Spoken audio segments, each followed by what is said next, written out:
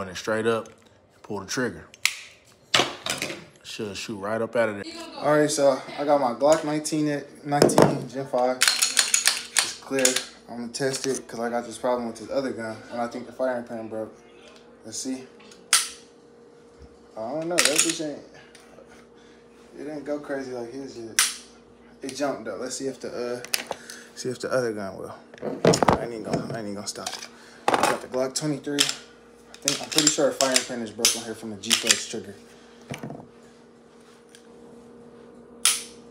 No jump. So my guess is the firing pin is actually broke. So let's do it again. No jump at all. Again with the 19. Okay, let's get it. Let's take firing pins out. Let's examine them.